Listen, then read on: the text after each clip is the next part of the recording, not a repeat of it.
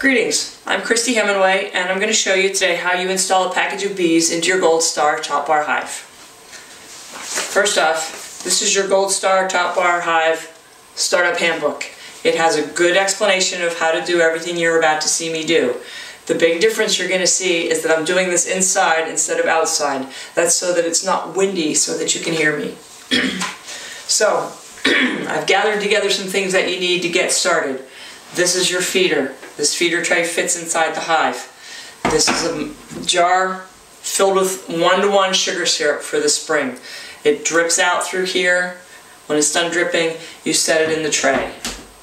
Okay, some other handy things. This is some rubbing alcohol. If you get stung, you can splash this on. It takes away the scent. You get stung less often after that. This is a jar of push pins. These are going to be useful when you go to attach the queen cage to the top bar when you do this installation. This is a sugar sprayer bottle. This is for spraying down the package so that they're a little less interested in you and a little more interested in cleaning the sugar off of themselves. This is a sheetrock screw. You're going to use this to remove the cork from the candy plug that's holding the queen in her cage. And this is a flat blade screwdriver. You're going to use this for prying the lid up off the package of bees. So let's start by doing this. We're going to open up this piece of the hive over on one end. This is your front entrances, those 3 holes. We're going to set our long tray with our sugar syrup already in it down inside here.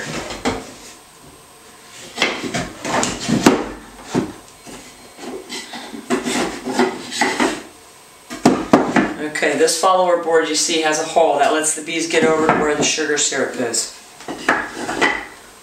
Take your jar, let it drip, set it in there.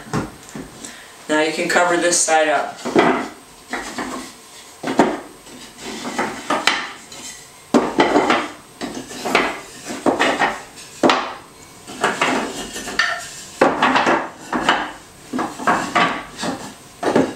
There we go. Now, we want to put your bees into a space about 10 bars wide. So let's take out 1, 2, 3, 4, 5, 6, 7, 8, 9, 10 bars.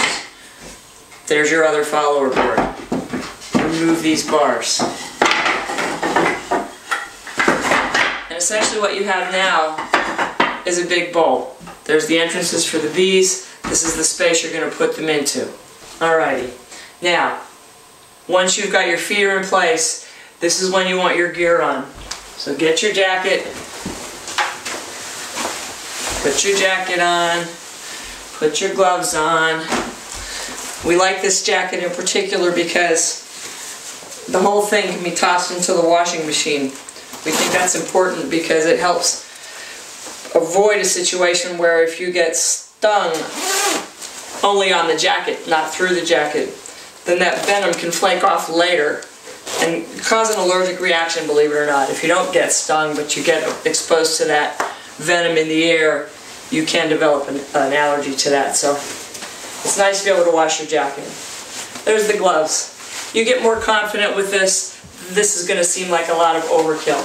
But in the meantime, if you're new, it is no disgrace whatsoever to wear your gear, alright? I wear a helmet when I wear my motorcycle, I wear my bee veil when I work with my bees. But I'm on video, I need you to be able to see me, so I'm going to take this off. But at this point, this is where you would want it on, this is where you want to go get your package of bees. Okay. So there we are.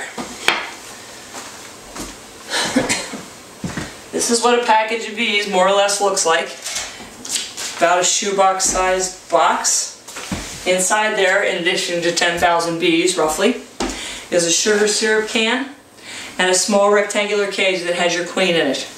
What you want to do now is pick up your sugar sprayer and you want to just lightly get them a little damp with sugar syrup. Both sides. Now they have something to think about. They can start eating sugar. Distracts them from you. Okay, now you need your flat blade screwdriver and you're going to pry this lid off. It might be cardboard, it might be masonite. It's going to be something to keep all of the can and the queen cage down inside. So pry this carefully up. And at this point, not very many bees can possibly even get out of here, so pry this up Lean it off. Leave it close at hand. You're going to want it. The next thing you want to do is remove your queen cage. Now when you remove the queen cage, you're going to leave a gap in the box. So you'll want the lid. So pry her up out of there. There she is in her little cage. Set the lid back on. You want to take a look at her, make sure that she's okay, walking around inside there. Some of these queen cages come with, this is literally a quarter of a can lid. This is a little harder to work with, it's tough.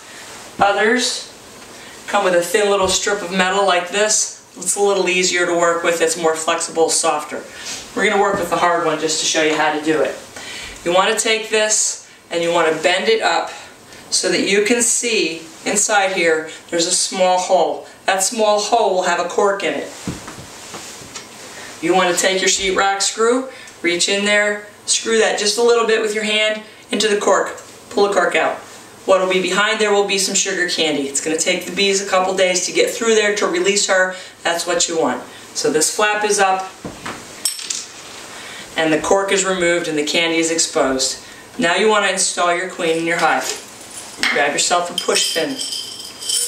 Might want to grab two. It's pretty easy to bend one. Take a top bar and your queen cage.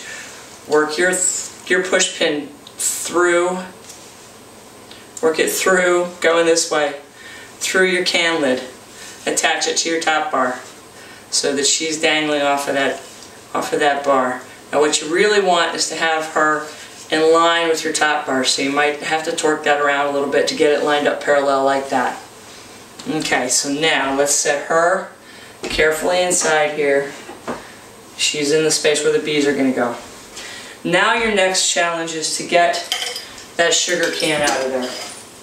Here's how you do it.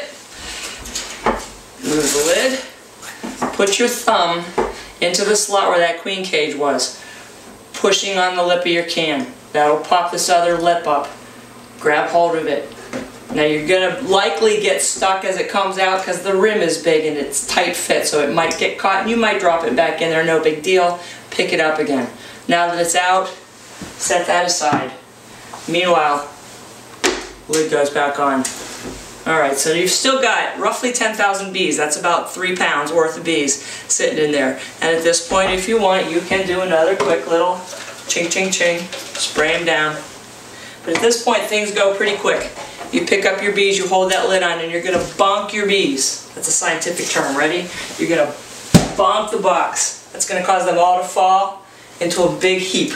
And you're going to slip this off, and you're literally going to pour your bees right out of there into this big bowl space. Pour, pour, pour, pour, pour. Some of them aren't going to get out, no big deal. Set that underneath. Now you're going to take these top bars, set them back in place, right over top of your bees. You're being careful and gentle, you're not squishing any bees doing this. Nice and easy. Ta-da. Now what you've got is all those bees installed here, some bees in the air. All you need to do is pick up your lid, set it on there, and as we say, press play. You're now keeping bees, and we thank you for listening.